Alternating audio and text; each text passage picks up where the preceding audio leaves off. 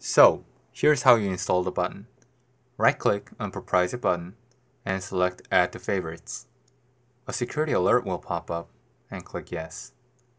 We want to place the button in the Links folder, so select Links and click Add. Now, move your mouse all the way to the top of your browser and right-click on the toolbar to enable links. We now see the button that we've just installed, Proprietary. Now, let's say we're surfing through a website and we're looking through some photos. We found a photo that we want to bookmark. Now, let's click on the button and see what happens. It will take you to the website where you can bookmark the photo.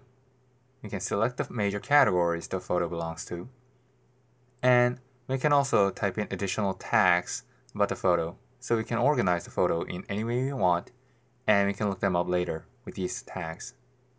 We can also type in additional notes and comments. If you click Save, it will take you back to the website that we were just surfing, and if we visit Proprietary.com website and click My Collections, we can see the photo that we just bookmarked.